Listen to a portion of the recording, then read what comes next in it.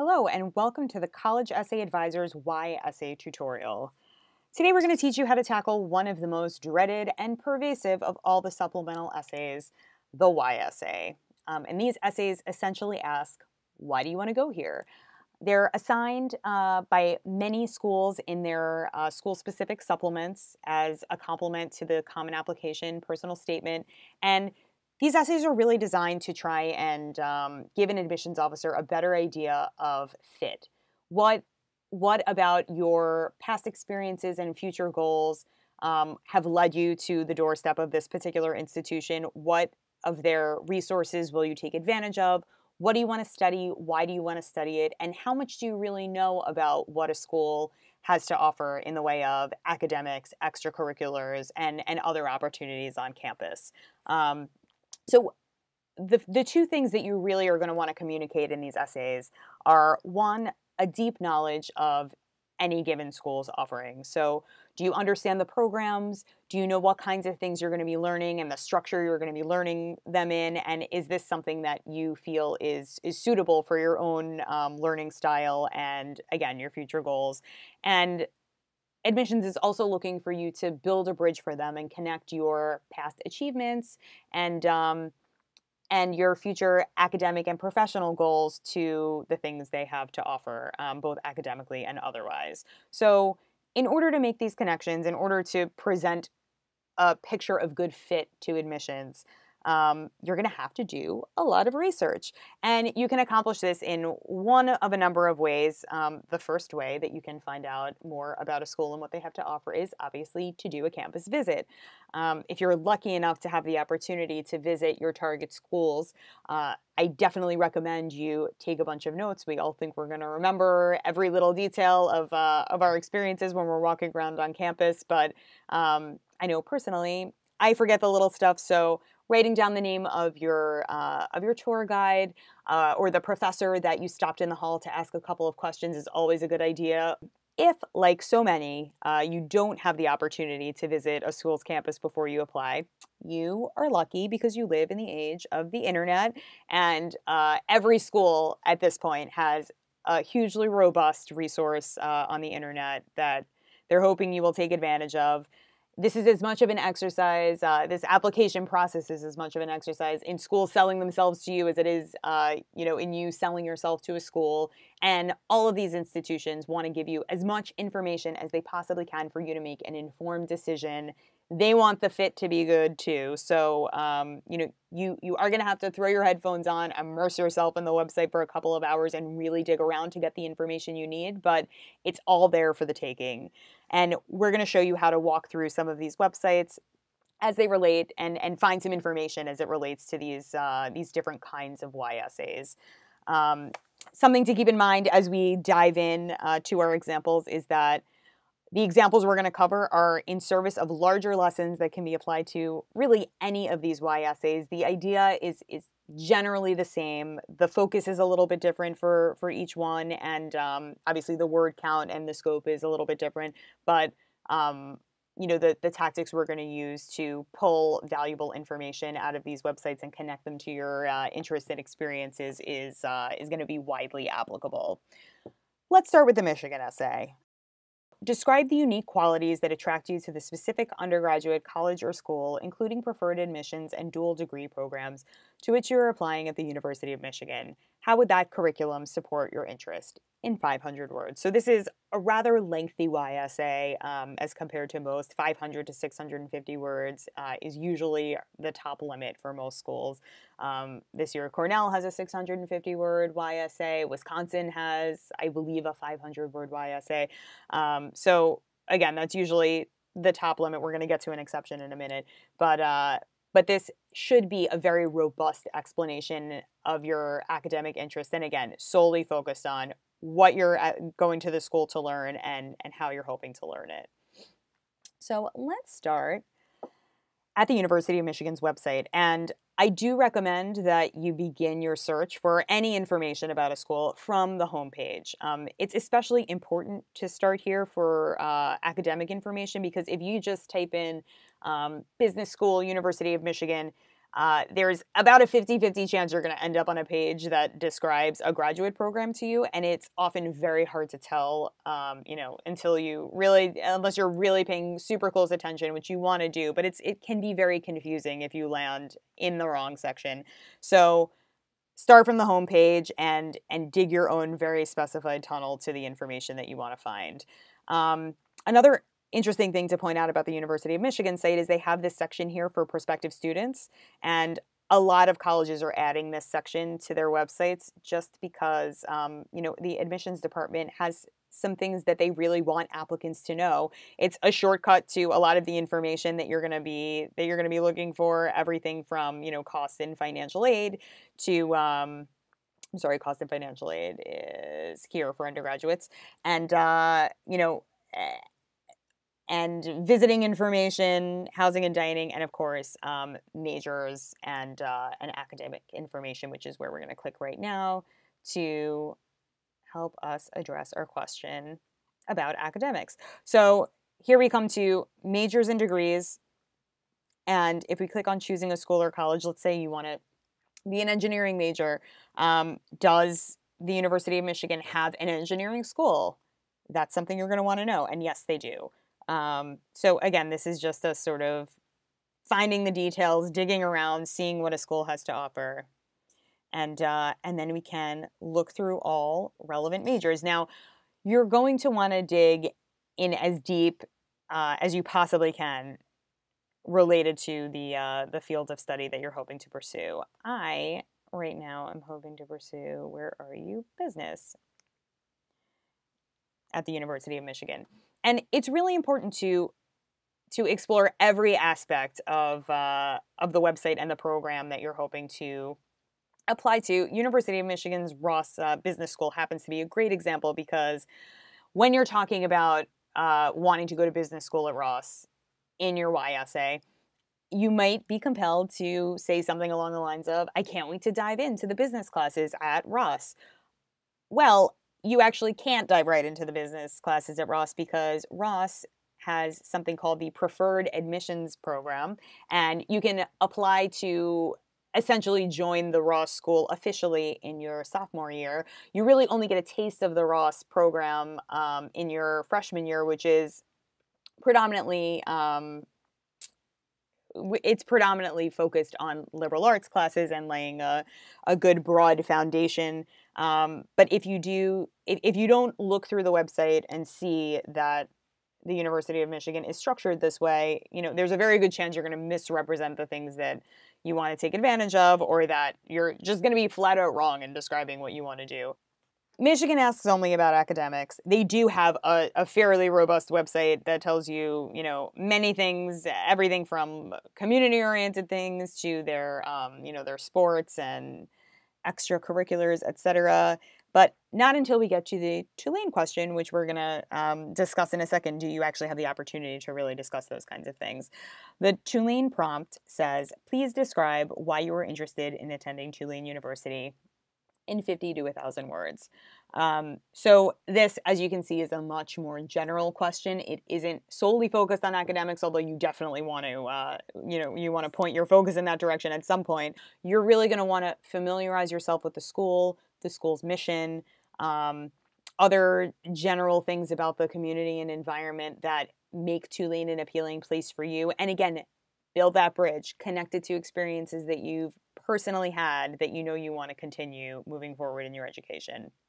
Of course, we're going to start again at the website, at the website's homepage, and I am going to just click on academic departments so we can see all of the schools that Tulane has to offer here. And I think at Tulane, we maybe should study sociology. So we get to the Department of Sociology.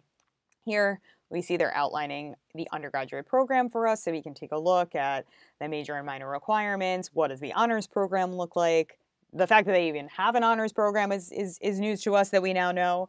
And I always find it interesting to take a peek at the course catalog just to see, if you're going to be a student in this program, what kinds of classes do you actually have access to?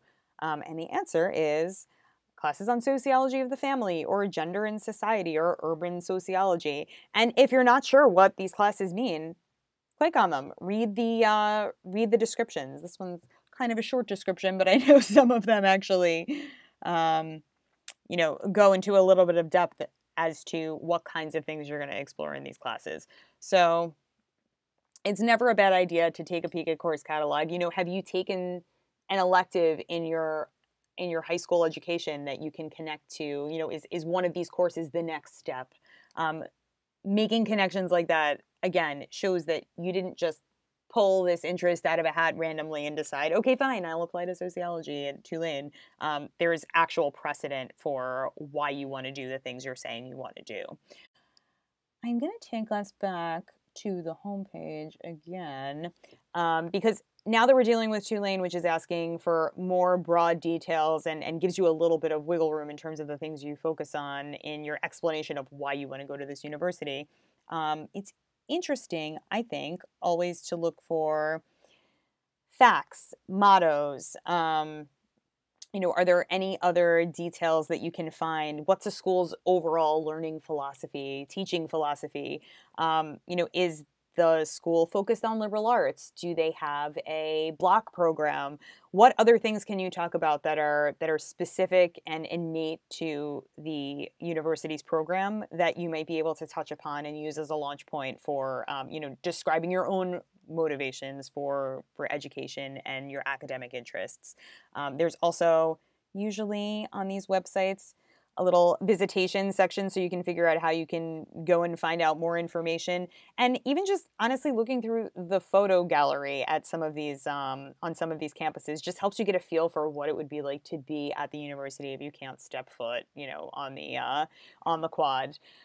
For a place like Tulane, another good thing to look into is, it's located in the city of New Orleans. Do you want to look things up about New Orleans? What resources are available to you, just outside of campus? Are those things you're going to take advantage of? Think broadly here. Think about what is your overall Tulane experience going to be like?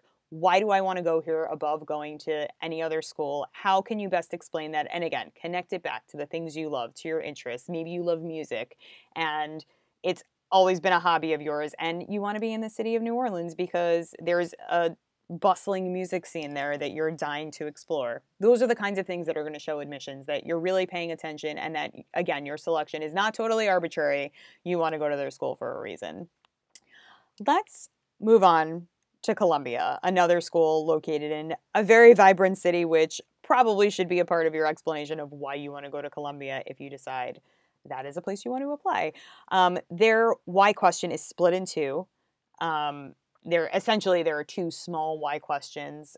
Some other schools will have why questions of a similar length that either just ask you, why in general do you want to go here, or why do you want to study the things you want to study? Columbia asks you both, so it's sort of a combination of the Michigan style and Tulane style essays. And let's just take a look at the first prompt.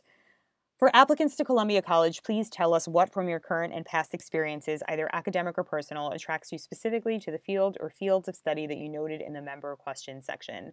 If you are currently undecided, please write about any field or fields in which you may have an interest at this time in 300 words. So first of all, it's notable that Columbia here sort of gives you a little bit of a clue that some of the other why questions don't. They want to know what from your current and past experience attracts you to the field that you're noting that you want to study. So I personally think this is implicit in every why question. You always want to connect it back to your personal experience, but Columbia is making it easy. They're asking you. So we're going to start the search again in a very similar way to our search for information about Tulane and Michigan on the beautiful homepage. We're going to check out our academic interests and let's be math majors at Columbia. That sounds like fun, right? Okay, we're going to click into the mathematics department. And again, here you really do have a little bit of control over making sure you're checking out the undergraduate program. And this is a great example of how schools are really they're trying to give you as much information as they possibly can about these programs so you can educate yourself, you can really understand the resources that they have to offer. They're selling themselves to you. They want you to know everything they have available to you, and then you get to decide whether or not this is a good fit. let's talk about the other Columbia question quickly. Please tell us what you find most appealing about Columbia and why, 300 words or less. And this is another opportunity, a la Tulane, to just discuss your general feelings about Columbia and what attracts you there. What's the teaching philosophy of the school? What's the general, what's the general vibe on campus if you visited? What about Columbia's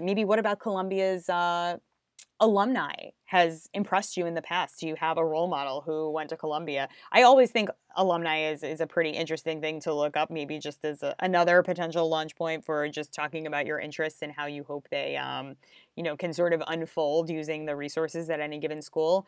And an interesting tip for alumni is I always just love to Wikipedia lists of alumni at universities. Obviously, Wikipedia isn't always a reliable resource, so you definitely want to double check and make sure that the people that you're referring to actually went to the university that you're saying they went to.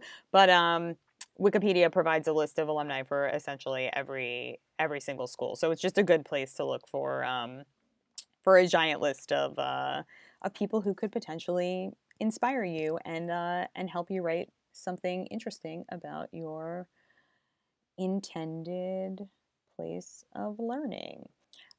In addition to alumni, are you a legacy? Do you know anyone else who has gone to any of these schools? And these are things you can bring up not just in this Columbia YSA, but in any of these YSAs to help you show that you actually have a deeper understanding of and more of a connection to a school than, say, some of your competing applicants.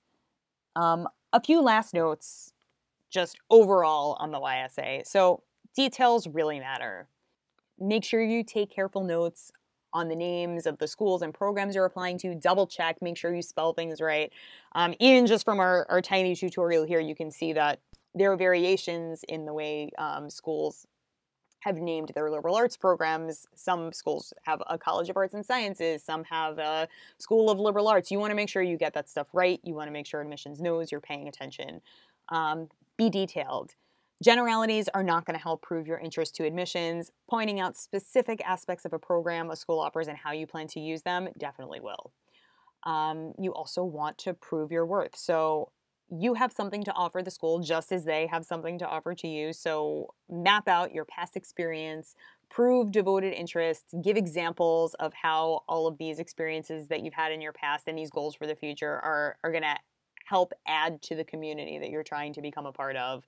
And no matter what, don't give up on your research. All of the information you need to make these essays really sing and really prove your interest in a school is there for the taking. So if you can't find it and you're throwing your hands up in the air, you can find it. Trust me, everything is findable.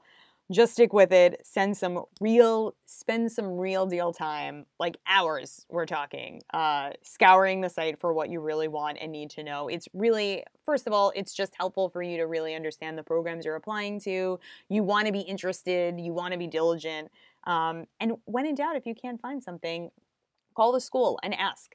Any admissions department, really any department in general, if you call the mathematics department and have a question about what the school offers, they're going to be happy to answer your questions and your interest is going to be well received.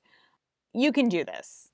And you have all the resources that you need, all the information about why you want to go to these schools and what makes you a valid candidate is up there in your head. You just need to get it down on the page. But if you have any questions at all that we haven't answered about how to answer a supplement, feel free to leave us a comment on our YouTube page. Our contact information is in the description if you want to send us an email or check out our website. We also have plenty more information about the YSAs and other supplements in our video series, College Essay Academy. And, College Essay Advisors are always here to help you one-on-one with any of your essay-related needs. So let us know if you need help, and good luck.